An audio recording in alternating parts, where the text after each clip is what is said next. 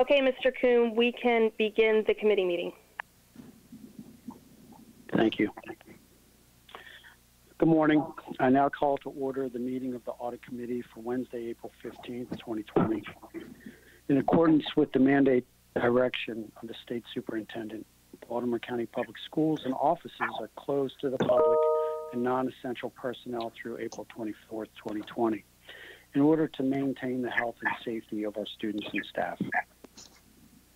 The Board of Education's resolution approved on March 10th, 2020, board meeting stated that in the event of a medical or health emergency related to COVID-19, the board chair, in consultation with the vice chair and the superintendent, may declare that a board meeting or a board committee meeting be held remotely in its entirety without the physical presence of board members, subject to the establishment of a mechanism that would allow each board member the opportunity to fully participate in the meeting despite not being physically present, and that would allow the public to also remotely attend these portions of the meeting that are open pursuant to the Maryland Open Meetings Act by being able to listen and or view those portions of the meeting. As a result, today's Audit Committee meeting is being held remotely and is being broadcast through live stream on the BCPS website and on BCPS-TV, Comcast, Xfinity Channel 73, and Verizon Fios Channel 34. In order to efficiently conduct this meeting, all voting items this afternoon will be done by a roll call vote. Board members will say their names before making and seconding a motion as applicable, as well as when requesting discussion on an agenda item. So I want to take a moment to welcome everybody. I know that being virtual is a new way for us to doing business, and it takes some getting used to. So let's afford each other, the time necessary to answer and complete this in a very structured manner. And I thank everyone for taking the time to join today. I know that we all have other obligations, and we're doing our best to make these committee meetings happen. Ms. Duckworth, could you please conduct a roll call of the committee members? Yes, sir. Ms. Causey? Yes. Ms. Henn? Yes. Ms. Joes? Present. Mr. Kuhn? Here. Ms. Mack? Yes.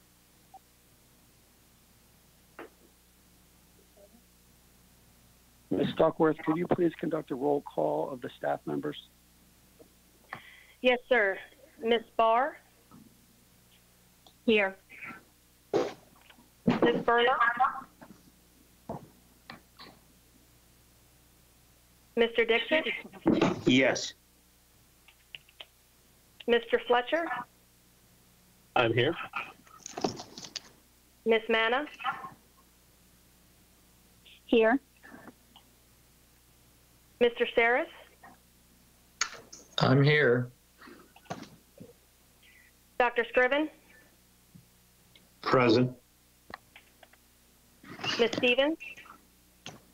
Here. Are there any other participants that I did not call? Jennifer, this is Barbara. I'm here as well. I was just on mute. Thank you, Barbara. Okay, that is it, Mr. Kuhn. Thank you. The first item on our agenda is the approval of minutes. We're going to be discussing the February 2020 meeting minutes. Do I have a motion to accept the minutes?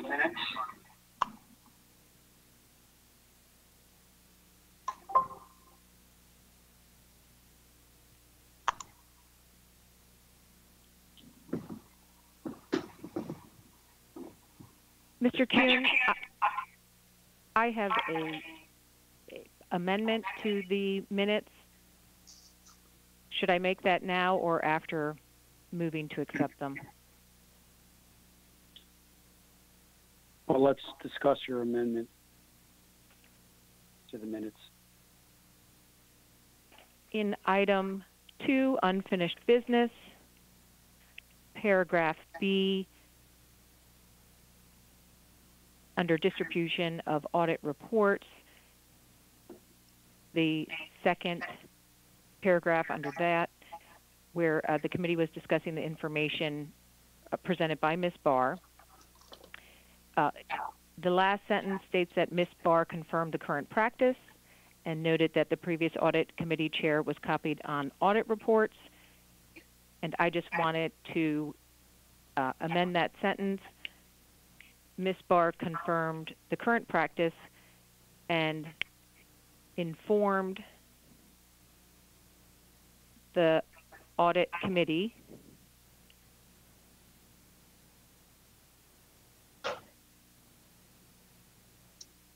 that the previous audit committee chair was copied on audit reports.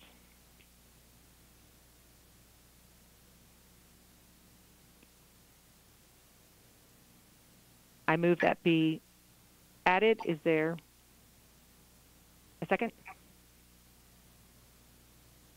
I'll second it. And who was that? I'm sorry, who seconded the motion? It was Lisa Mack. Is there any further discussion about modifying the minutes?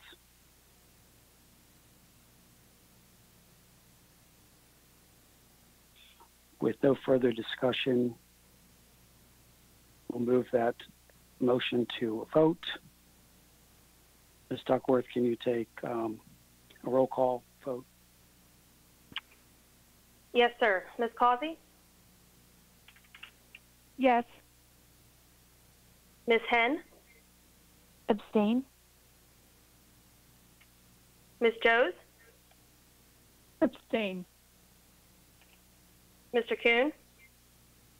Yes. Ms. Mack? Yes. Mr. Kuhn, that is 3 in favor, 2 abstains.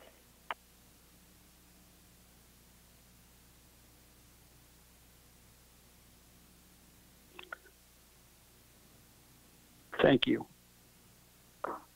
With the majority, the minutes will be amended. Do I have a motion to now accept the minutes? I move that the minutes be accepted as amended. Second.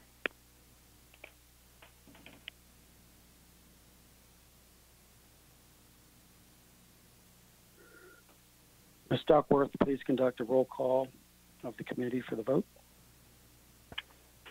Yes, sir. Ms. Causey? Yes. Ms. Henn? Abstain. Ms. Joes? Yes. Mr. Kuhn? Yes. Ms. Mack? Yes. Thank you, Mr. Kuhn. That's 4 in favor and 1 abstention. The motion carries. The next item of business on our agenda is unfinished business. There was a discussion regarding board projects, construction change orders in our previous committee meeting, and I'm going to open up the floor for discussion regarding this item.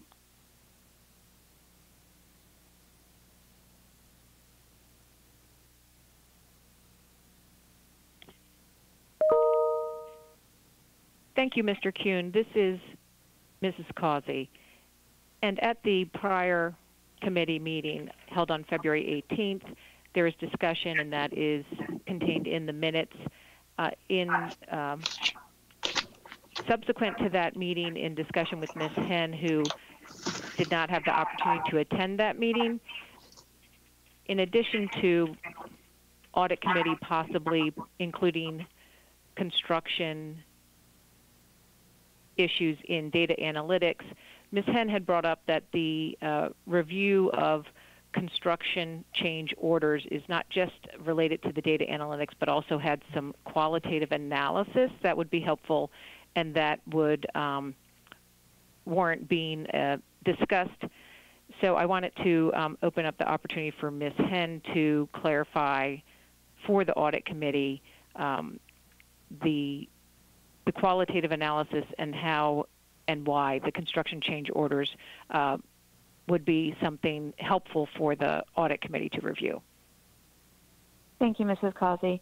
Yes, the scope of work involved in this project, I believe, is outside the realm of the capabilities of any type of automated analytics tool or solution that could provide. I was not privy to the discussion at the last meeting. However, I am aware of the scope that was intended by introducing this project. This is one that I'm intimately familiar with and that would require a qualitative analysis with eyes on each particular change order to gauge the nature of the order, the approvals related to that order, and that is much more labor intensive versus something that would be more suited to an analytics project that could be flagged by some type of rule or process that would necessarily catch any type of errant activity.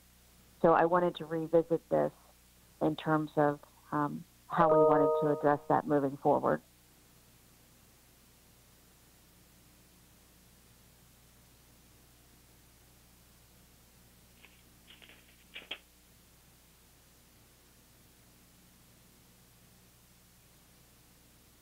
Are there any other committee members that would like to discuss this, or do we Yes, need to ask questions of staff? This is Molly.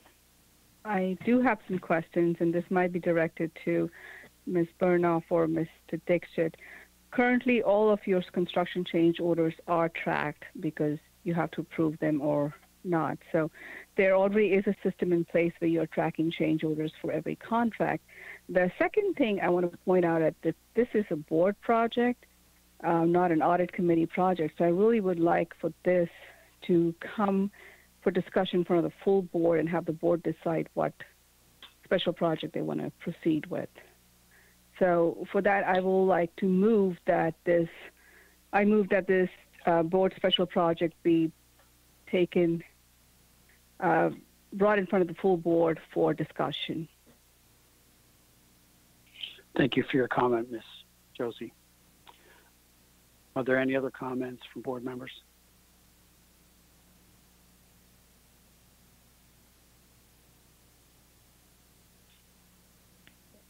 Mr. Kuhn, I did have. Go ahead. Mr. Kuhn, I did have a comment, but if there's not a second, then dealing with the motion on the floor, if there's not a second, then can we move forward? Well, I had a comment, and I wanted to share that, and then we can discuss. Or do we need to go to a second and then have discussion? I just have some basic mechanical discussion that I think that we need to have. And I know that in the last meeting, we discussed analytics and the ability and understanding of the information that's out there. And my understanding, and hopefully, and this is a question for Andrea and her staff, has there been any further review of the possibility of doing any kind of study regarding this, and or a further review of an approach that may be taken to review this information?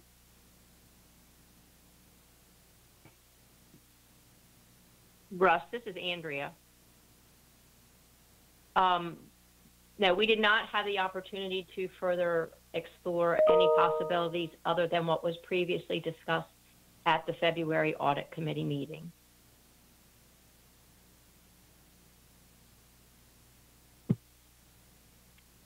Okay.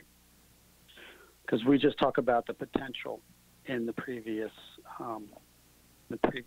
as reflected in the previous minutes. So it's still, in my mind, potential means it's not clear whether or not you have the capability as a group to do some analytical review. Is that accurate, or do you have the ability?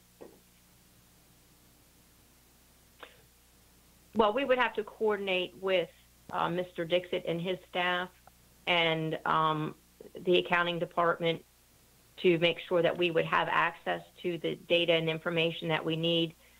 But based on Ms. Henn's comments, I think it's a completely different direction than what we discussed at the audit committee meeting. And, with Ms. Jo's concern about it being a board project and not an audit committee project.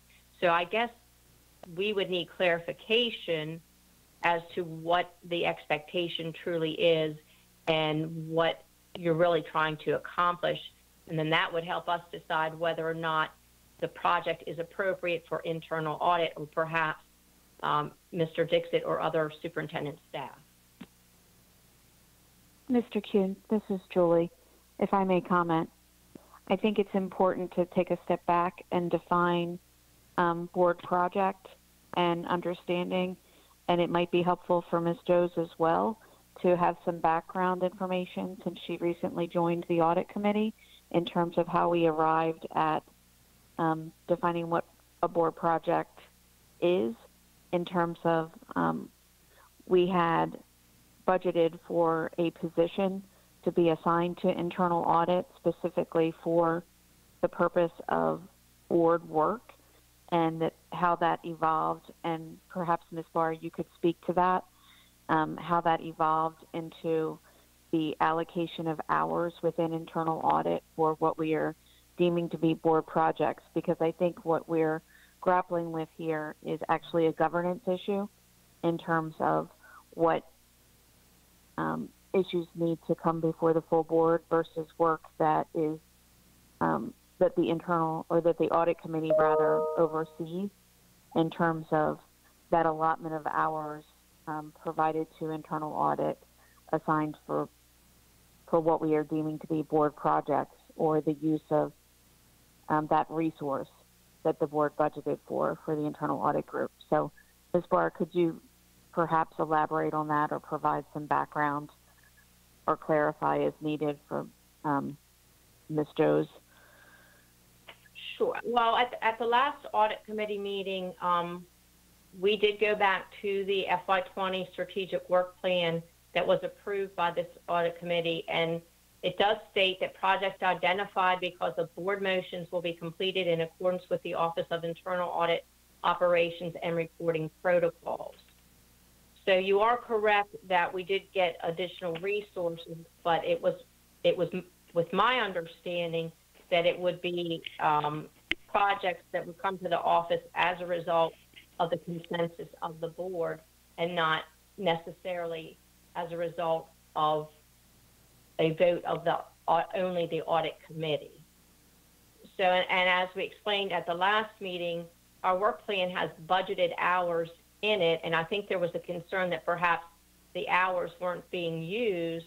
However, those hours were used, and I would like to remind the committee members that we did have 2 individuals on extended medical leave, so some of those hours that were actually assigned to projects had to be reallocated to medical leave or sick leave. So again, our work plan is a budget, and the hours are budgeted to the best of our ability at the beginning of the year, but as with everything else in any other budget, there has to be adjustments throughout the year.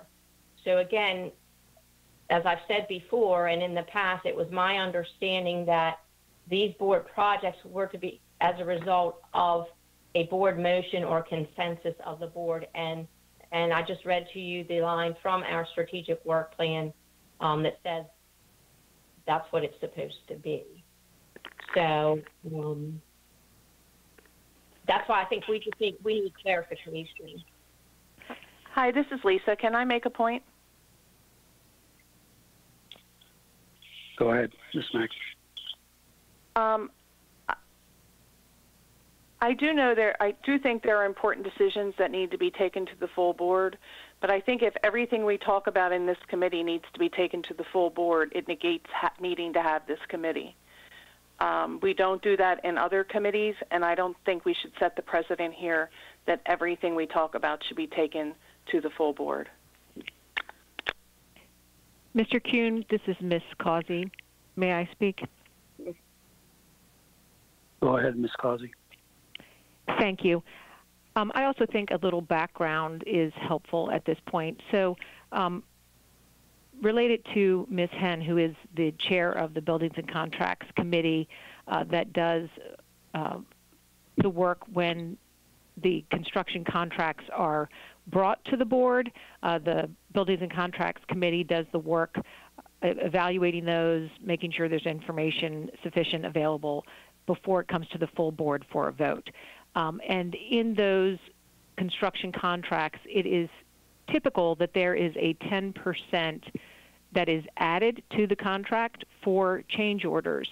But then those change orders do not come back to the board, so that there is that at least 10% of the cost of a contract, construction contract, and these are in the millions of dollars, that the board does not receive information about. So there is that in terms of the construction change orders where there is not that governance piece, and it is something that is significant dollars that we have spent in the past, and so there is an opportunity to evaluate the qualitative process, as Ms. Henn pointed out, but also the quantitative process and implications, because we have done and I'm very grateful that we have received state and county funding to do so many construction projects that we need in this school system to alleviate overcrowding and also to address our aging infrastructure.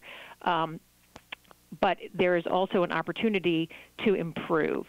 So I think what would be helpful is instead of taking an idea to the full board, I agree with Ms. Mack that the work of the committee is so that the board meetings can be run efficiently with enough information coming to the full board to make good decisions at that time.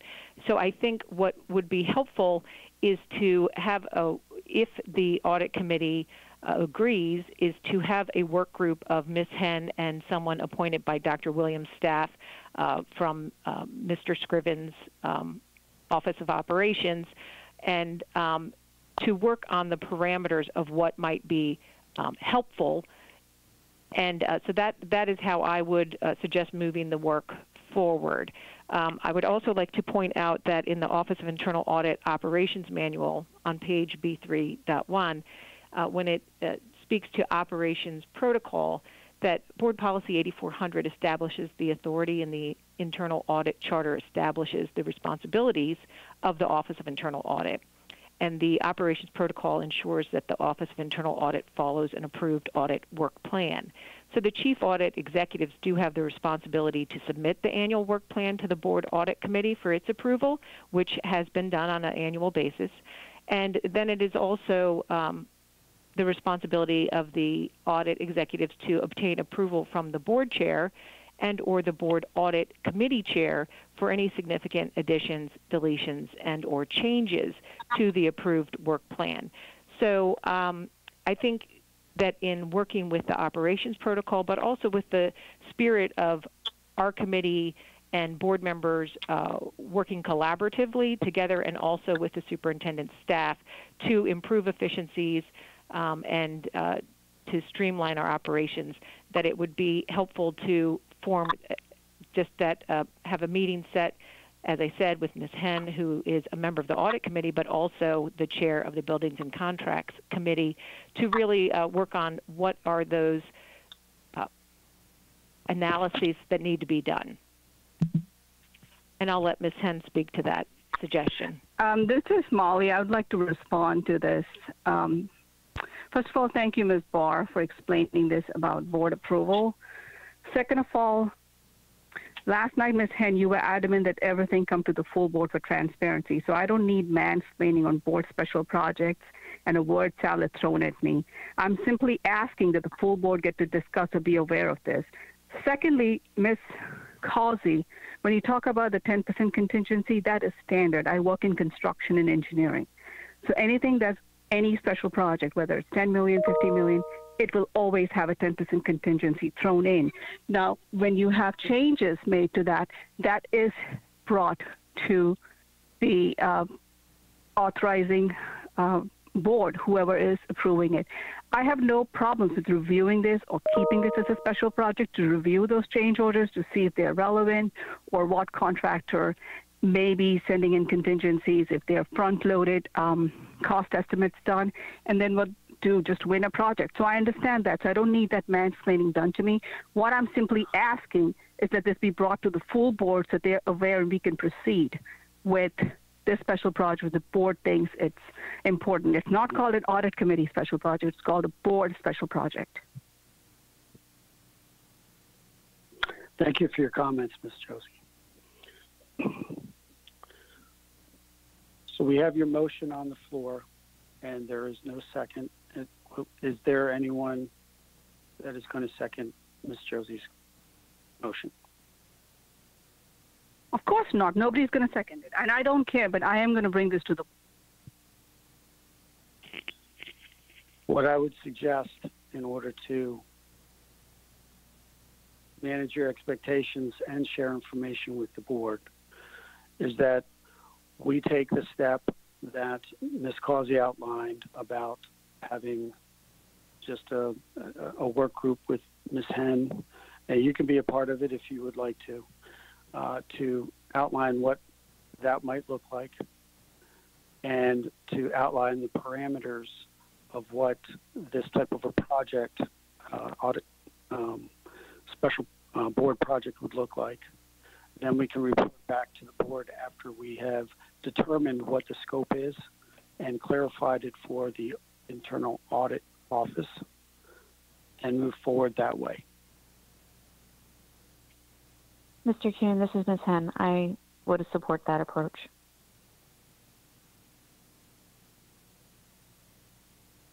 This is Ms. Causey.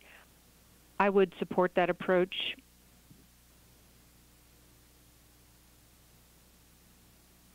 So do we have a motion to create that work group to develop the parameters of the project?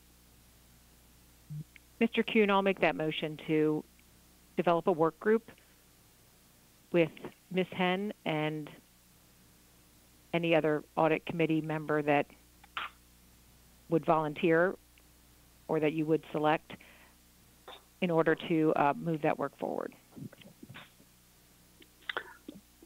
Does anyone else want to be on that work group with Ms. Henn?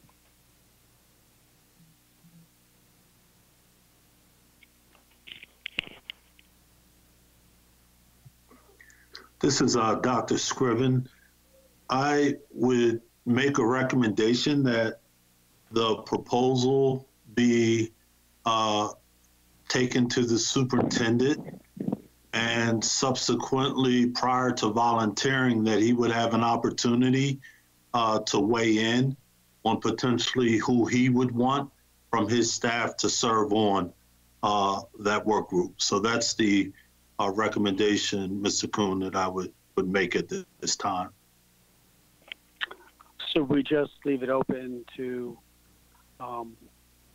Ms. Henn and perhaps Mr. Dixit, and then whoever else the superintendent wishes to add to the group. Would that meet the need? Yes, sir. I would even pause with Mr. Dixit at this time and until the proposal has been moved to the superintendent for his review and an opportunity to weigh in.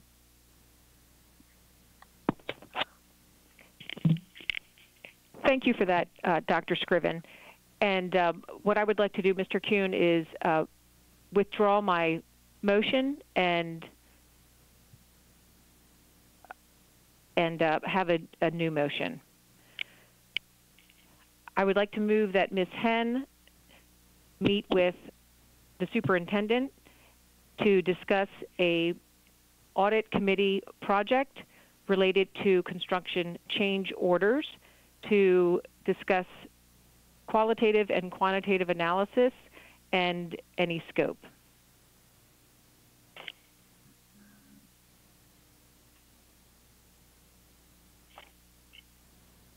Is there a second? I'll second.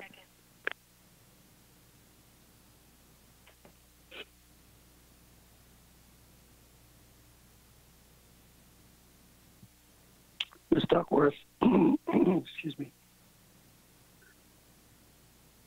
Can you please call a roll call vote? Yes, sir. Ms. Causey? Yes. Ms. Henn? Yes. Ms. Joes? Yes. Mr. Kuhn? Yes. Ms. Mack? Yes. Thank you. Mr. Kuhn, it is unanimous. Motion carries.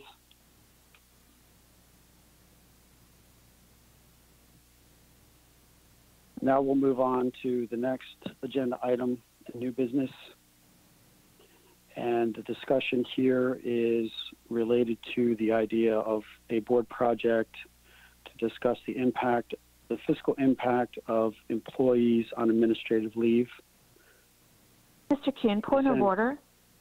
Yes. Before we continue with this item, I would like to note that the live stream has an outdated version of the agenda showing, and would like to request, if I can, that the current agenda be displayed on the live stream.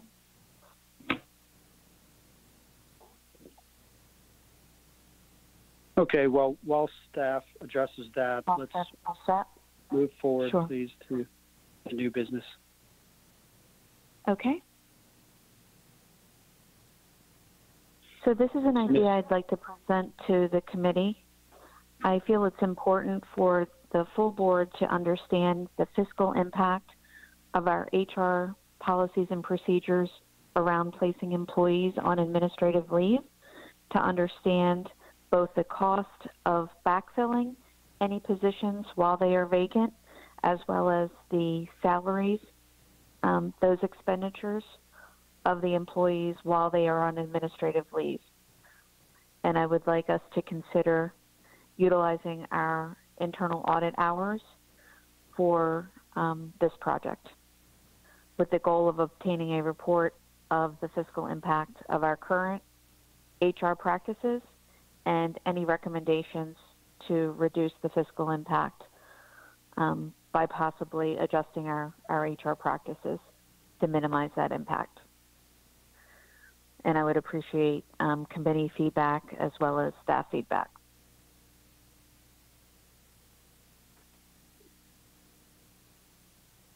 Are there any comments or discussion? Ms. Henn, Yes. can you clarify administrative leave? Are we talking any administrative leave, employees in the warehouse? Just if you could clarify administrative leave.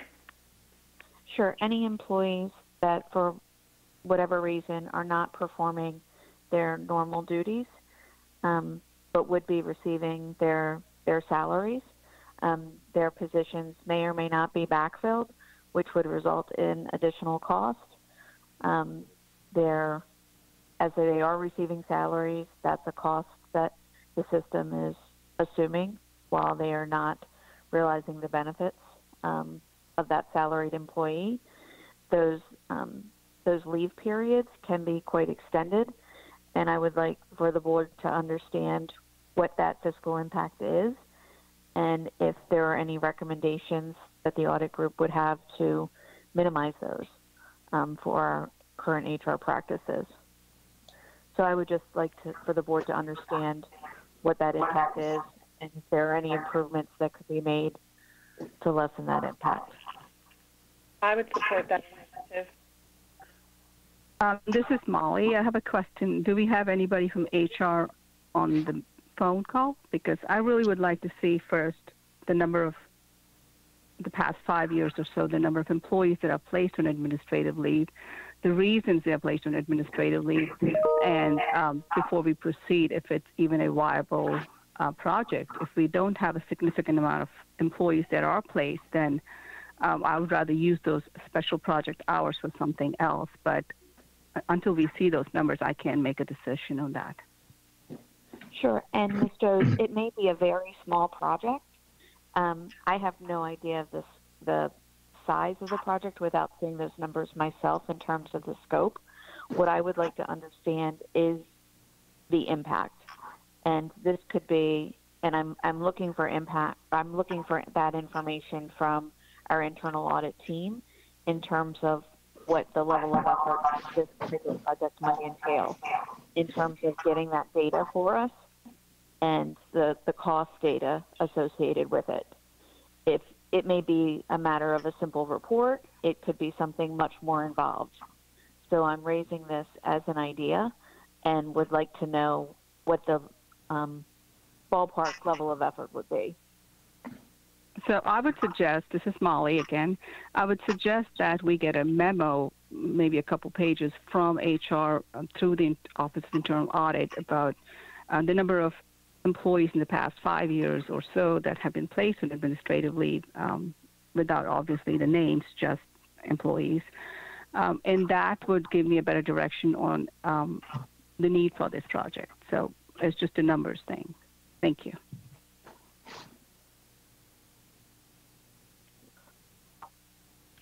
Are there any other comments? This is Ms. Causey. I would like to support both Ms. Henn and Ms. Joes's comments. I do think that it would be a beginning point to get a initial report related to this, as Ms. Joes pointed out, from HR to the Office of Internal Audit to then present to the Audit Committee related to the scope of the impact on the school system. Ms. Henn, I would just ask you, is there additional information that would be helpful in that first report? And is that something that you could develop those pieces of information and send to Ms. Barr, who can then collaborate with staff as designated by Dr. Williams?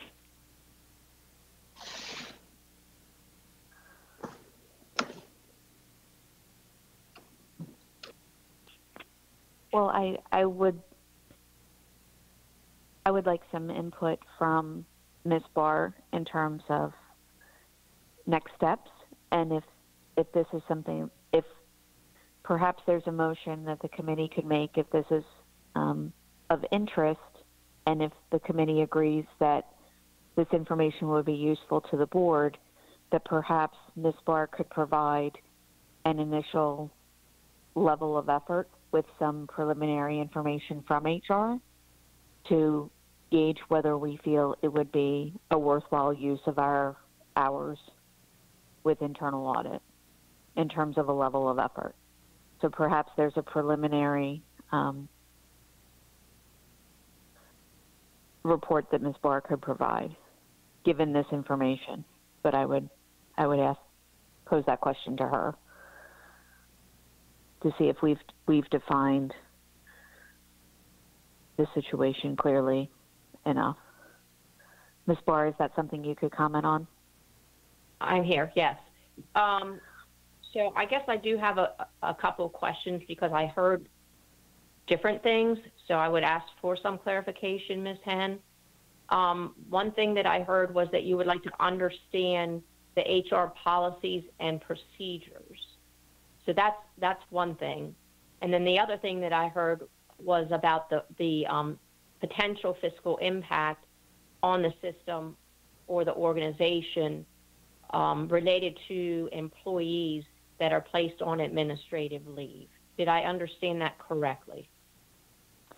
Largely. I'm interested in informing the board of the fiscal impact of employees placed on administrative leave, the duration, because the duration will directly affect, that will, the fiscal impact is directly affected by the duration. So if there are recommendations in terms of changes or improvements to our HR practices, those may come as a result of that report or study.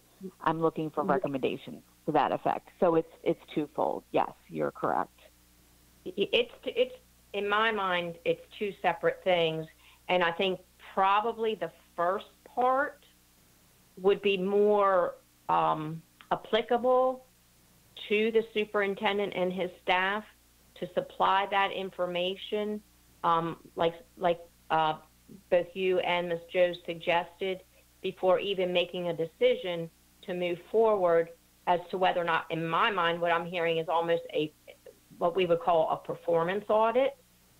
When you're looking at processes and procedures and things of that nature, that's why I'm hearing two different things. And I think the first part is really belongs to the superintendent and his staff to provide that information. And then once that information is provided, there may or may not be a need to move forward. Or once we get that information, looking at that information, it might be a performance audit, it might be a fiscal audit. I'm just not sure what type of audit it would be without having that information. So I think that's the black hole right now, is we don't have that information. And you might be satisfied once you get that information up front that we wouldn't even have to do anything further. But again, if you're asking for us to look at the policies and procedures, that's more like a performance type audit. So I'm hearing Ms. Barr. What I'm initially asking for is a fiscal audit. I want to understand what the fiscal impact of our current practices are as they relate to employees being placed on administrative leave. What is the fiscal impact of that on the system? The follow-up, which could be a separate project, it's not necessarily, it wouldn't have to necessarily be done based on the results of the first, would be a performance audit, as you said, depending on the results of the first. Could be if a need is identified and we say there's a need for improvement here, then that could result in a performance audit to say these are opportunities for improvement. Yes. So you're absolutely correct. That may not be necessary. Mm-hmm. May I ask for Dr. Scriven's opinion with respect to obtaining that information? Mr. Or what Kuhn? his thoughts were?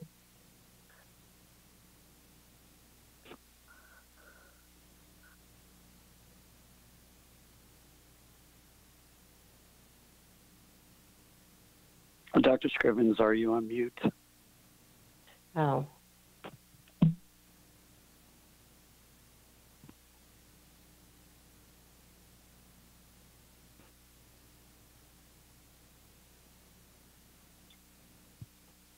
Did he hear me?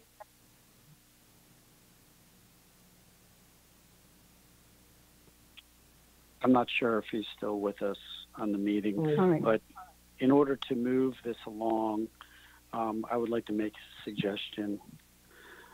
Is there a way for us to ask Ms. Barr to initially discuss this with HR staff or whoever she needs to within the organization to try and pinpoint this information and better understand what we're looking at in order to be able to come back to us with an idea of what it would to complete this administrative leave fiscal audit that Ms. Henn is asking for. So this is Molly. If I could jump in real quick, from having listened to Ms. Barr, thank you. You explained it pretty succinctly, and I kind of got the gist of it. So it seems to me that it really is something that Ms. Henn and Ms. Causey should approach the superintendent to add to our closed session a discussion on the number of employees that have been placed on administrative leave in the past 5 or 10 years. And then based on those numbers are short a discussion, then make a decision if there should be a special project that's brought back to the audit committee and your office for a special project. It seems like it's backwards, and maybe we need to start with the superintendent and come back based on those results and what we see back to the audit committee. That's just a suggestion. Thank you. And good afternoon. My apologies. Yes, Mr. Kuhn, I was on mute and could not get unmuted. I would make that same recommendation. I know that Dr. Williams is currently working with HR in terms of areas which he has identified in terms of areas of growth. And I think in an effort to work parallel with what he's currently doing, a conversation or a request for an update would definitely be appropriate and potentially beneficial, so you can get a snapshot of what the current work looks like, which would then better guide what your potential next steps should be. Thank you, Dr. Scriven. With that information, I would suggest that, and I'm not sure if we have to table this or what we do, but I believe we should lay out the next steps as Ms. Henn, in her capacity as chair, to make this request of Dr.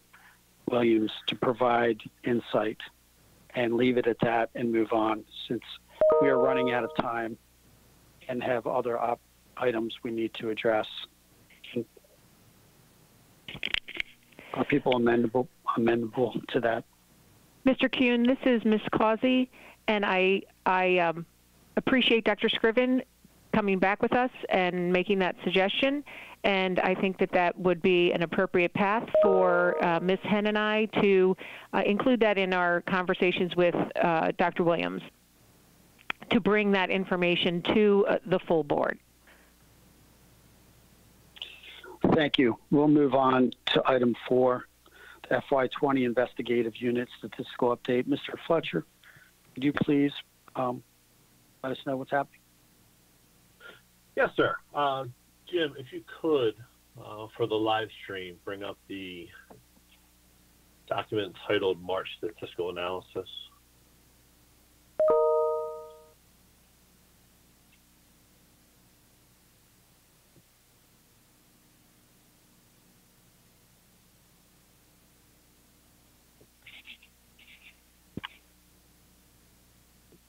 Go ahead, Mr. Fletcher. Okay, thank you. So in taking a look at the chart, we did receive 11 new cases in the month of March.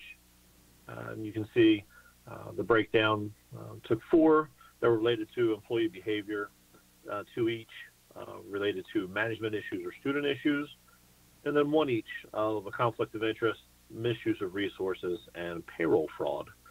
With those 11 cases, that brings us to 113 cases for the fiscal year. So that's 75% of the way through the year as of the end of March 31st. And you can see the breakdown there in the second graph. Most of those related, not only most, but a larger majority related to misuse of resources, employee behavior, and then management issues. The third chart, if you follow down with me, bottom of page 1, shows the year-over-year analysis.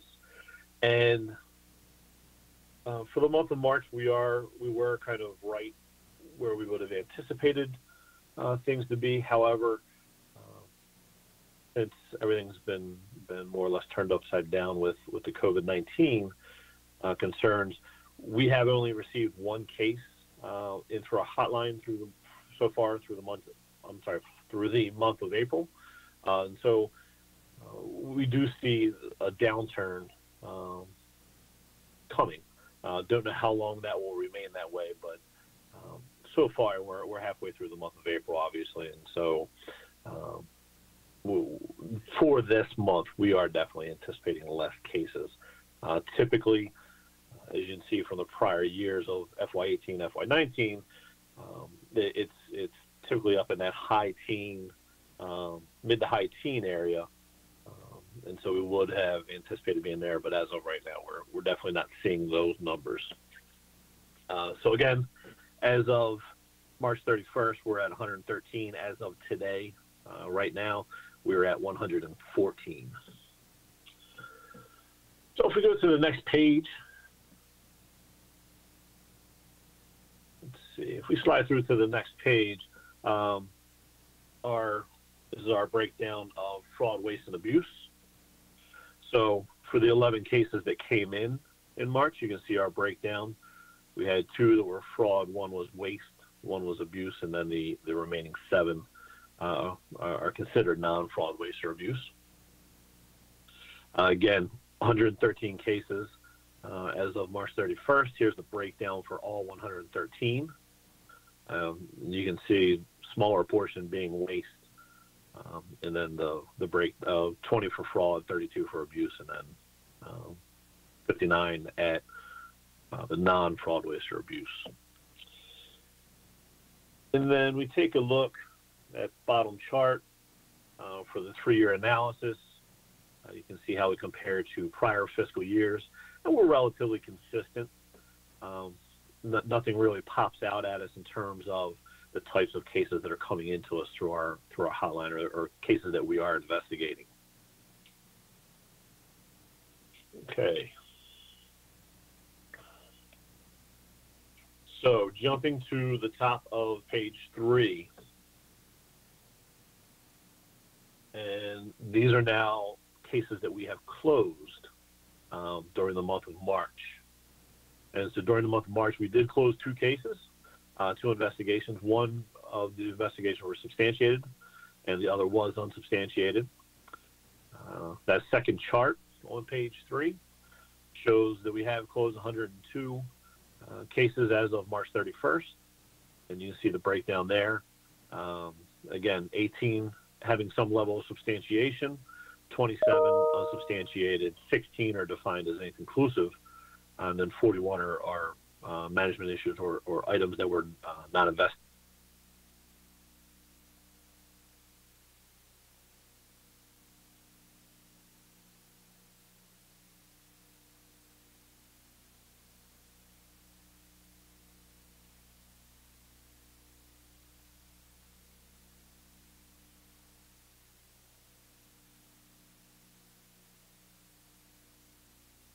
Are there any board member questions?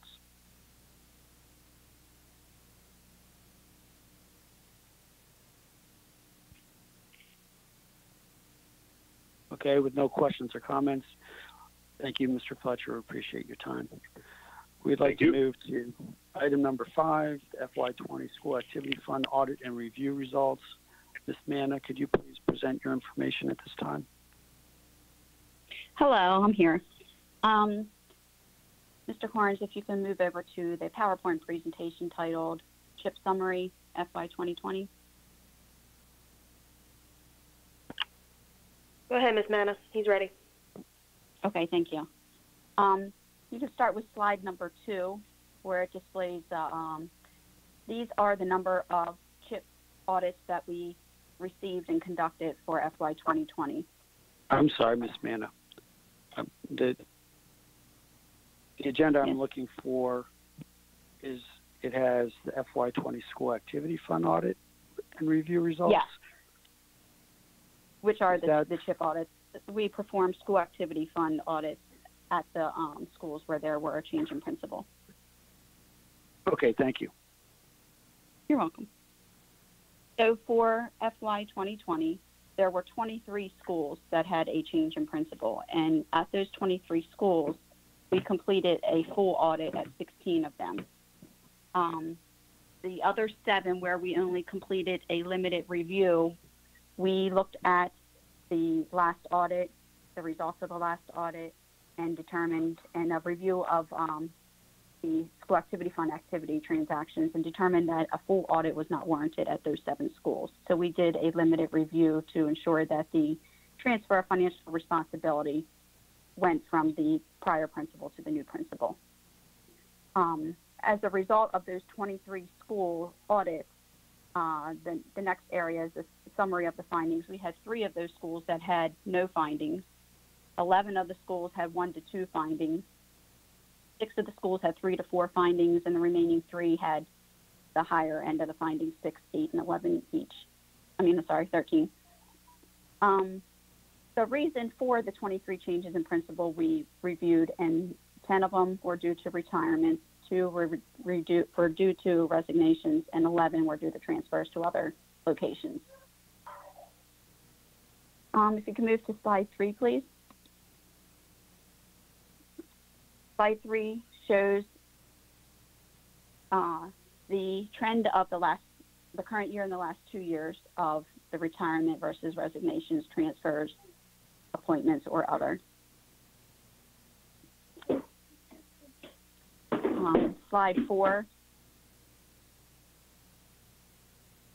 shows the number of CHIP audits for the current year and the last 2 years, and the number of audits that had no findings. So in FY18, there were 30 CHIP audits, with 5 of them that had findings. Last year in 19, there was 23, and none of them had 0 findings. So that means all of them had a finding.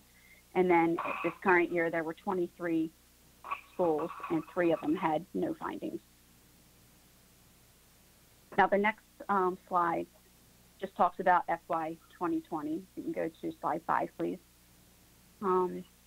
That shows the top findings of the current year issues, where the number 1 was funds raised for student activities were not spent timely. This is where there's money in the certain accounts where either money was just sitting there or were not being used for the intent of that. That happened at 15 schools, or 65% of the schools. The next was the written money handling procedures were not sufficient at 6 of the schools. And then SAF transactions were not posted to the appropriate accounts at 5 schools. And then the following 3 were at 4 schools each. Blank receipts were not issued, were not accounted for. Money envelopes were not available or consistently used, and funds not submitted or received timely was the other finding. And then moving along to slide 6, we broke out the findings of these audits into certain categories. This first one talks about the general types of audit findings and gives examples at the bottom. And then the graphic display just shows over the last 3 years the types of findings, the findings related to these types. Instead of reading each of them to you, you can see it on the screen what the examples are. We can move along to slide 7, which shows the SAF account related findings. This happens to be the area where there's probably the highest related to inactive accounts, high balance accounts, or accounts not being used accordingly. And then slide 8 is a graphic of the revenue types of findings. Typically here, either an issue with the blank stock receipt being accounted for, or the money envelope procedures. And then slide 9 moves along to expenditure types of findings.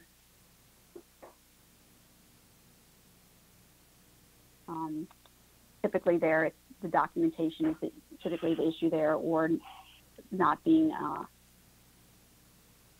proper type of expenditure for the accounts. And then the next one is a presentation of the transfer findings. And then moving along to slide 11 is the procurement card findings. Now, this was an area where we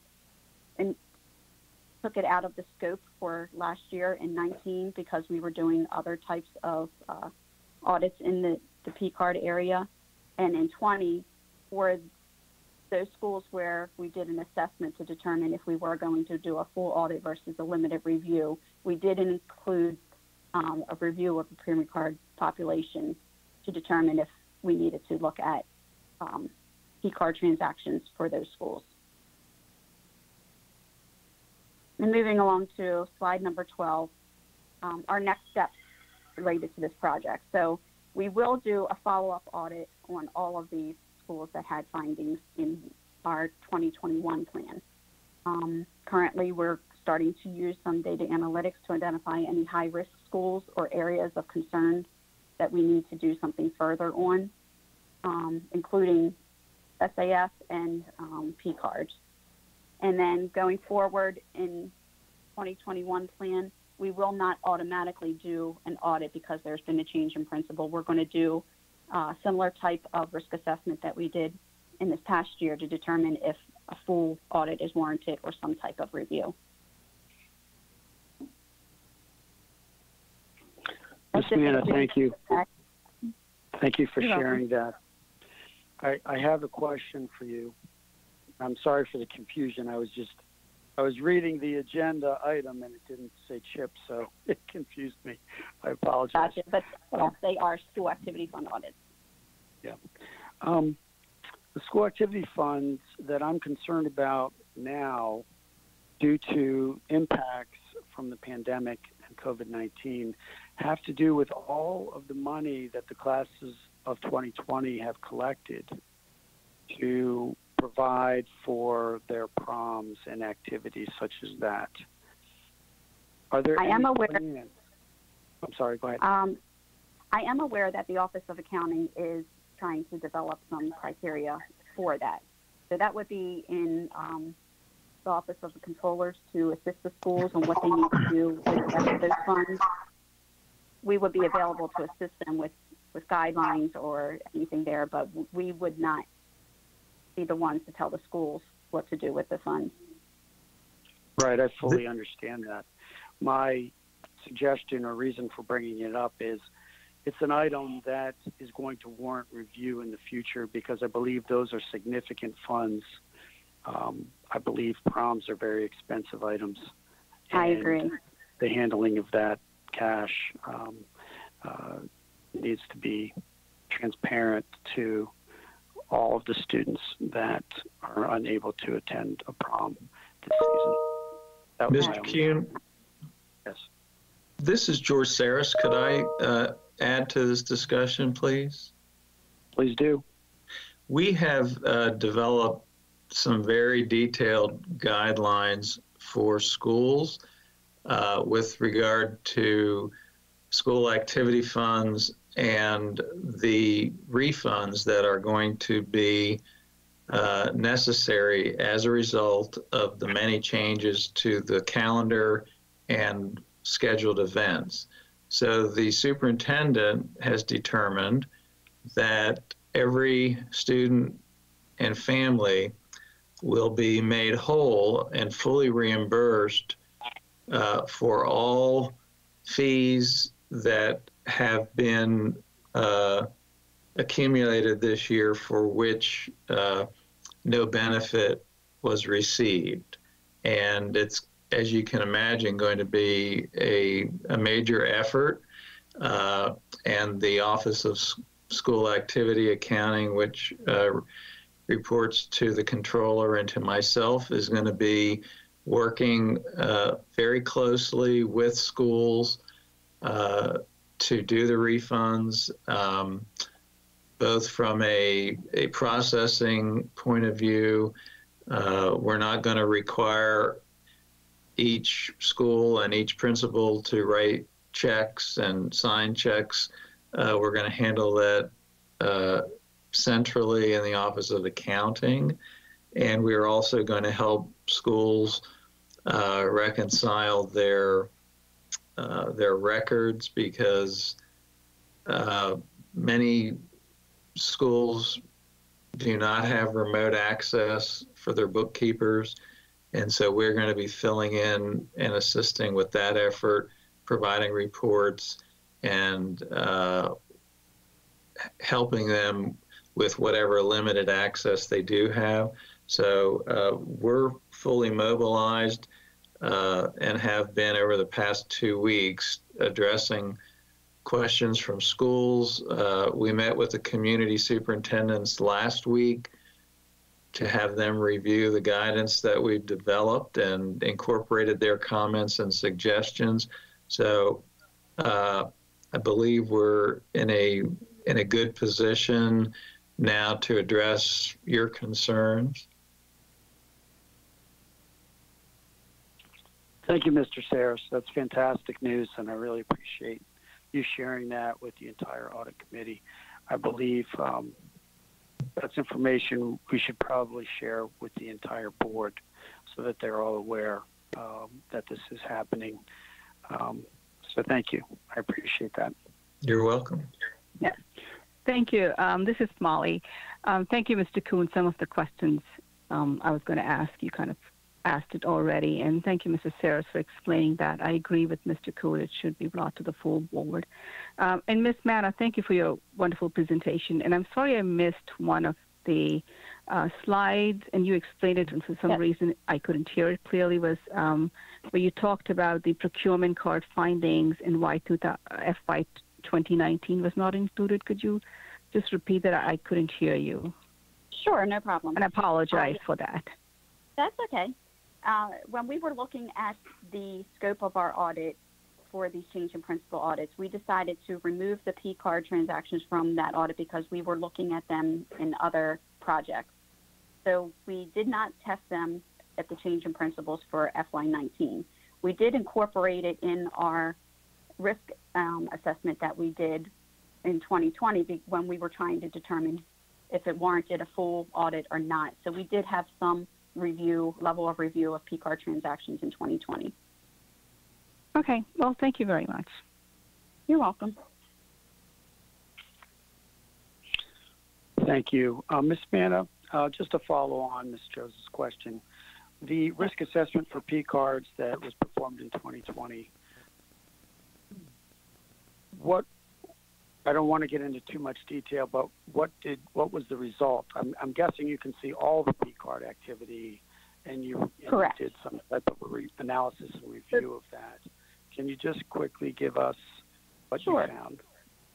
So for the schools that there was a change in principle, we reviewed the population of the transactions, which was fiscal year 19 was the population that we looked at in 2020.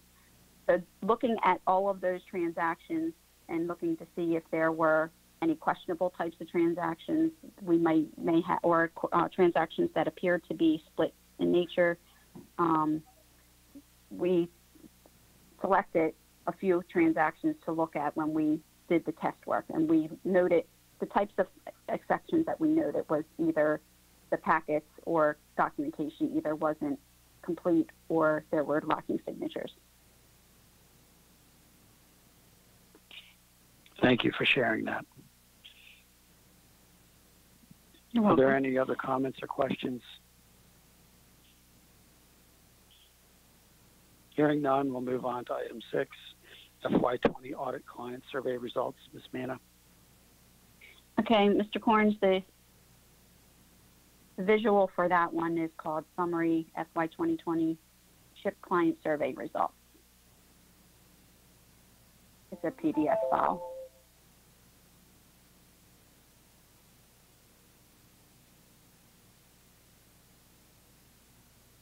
Okay. Go ahead, Ms. Manna. Thank you. So at the end of every audit, we do a client survey that goes to the principal to complete, to get a kind of a report card on us to see how we're doing with certain criteria. And the questions that we ask are all listed here. There are 10 questions, and comments section is provided for them to write any comments that they wish. So it was sent out to all 23 schools where we performed an audit. We only received 14 back. We do typically 2 attempts to try and get the responses back. So we did not get it back from 9 schools. Of the 14, this is a representation of what the responses were. All of them were in the 4 and 3 categories of either strongly agree or agree. And then the overall comments is provided below, which were all favorable comments.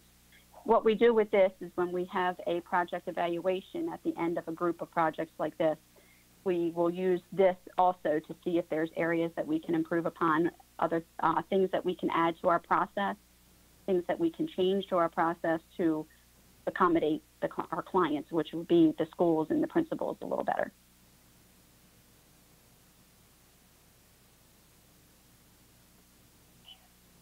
That's basically it with it.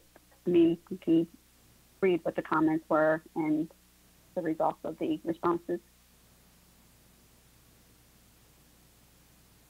Thank you, Ms. Manna. Oh. With no comments or discussion, Mr. Kuhn? Yes, go ahead. This is Ms. Causey. I did just want to take a moment and thank the audit office for the work that they do, and the survey shows the professionalism with which they conduct these audits and engage with the rest of the school community. So I appreciate their efforts and appreciate them bringing all of these results to us. Thank you. Thank you. Thank you, Ms. Causey. If there are no other comments, move on to the next agenda item, FY19 change in principal follow-up results. Ms. Manna again. Okay, so this is should be the last presentation slide of it is titled Summary of the Follow-up to the 2019 CHIP Audit. Go ahead, Ms. Manna. Okay, so there were 24 schools that we did a follow-up on this year, and these were the schools that we completed a change in principal audit in FY19. Of the 24 schools that we did the follow-up, we limited the follow-up to what the findings were in the original audit. We don't do a full audit. We just look at the items that were reported on. So 14 of the 24, we reported back on that they resolved all of the issues, including the two highest, which were Kearney and Perry Hall Elementary that had 8 and 10 findings. All of those issues were resolved in the follow-up audit. There were 10 schools that had some type of unresolved or partially resolved issue. Looking back, I took a look back at those schools this morning, and most of the findings that are partially resolved have to do with accounts where they were not spending money in the original audit, and they needed to come up with a plan for spending or a plan for redistribution of that money. And in most of those cases, they did some of it, but maybe not for all of the accounts. They're still working on that. So that's particularly the main issue with the partially resolved. The two schools that had some unresolved findings just had to do with they had recurring issues with the timely submission of money collected from sponsors, and the other one was the types of expenditures we still found some prohibited items and expenditures. And in the follow-up, one thing we should say here with the follow-up audits, we don't do a follow-up to the results that are still unresolved. What we do here is the community superintendents and the executive directors for these schools are asked to work with the principals to ensure that the unresolved issues are addressed. Thank you, Ms. Manna. Are there any questions or comments regarding this follow-up?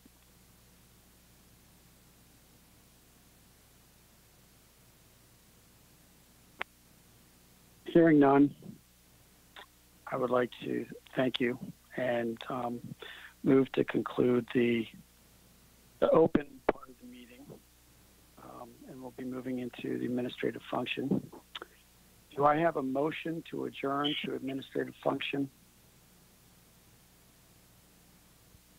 So moved, Ms. Causey. Do I have a second? Second, Ms. Mack. Ms. Duckworth, please conduct a roll call of the committee for the vote. Yes, sir. Ms. Causey? Yes. Ms. Henn? Yes. Ms. Joes? Yes. Mr. Kuhn? Yes. Ms. Mack? Yes. Thank you.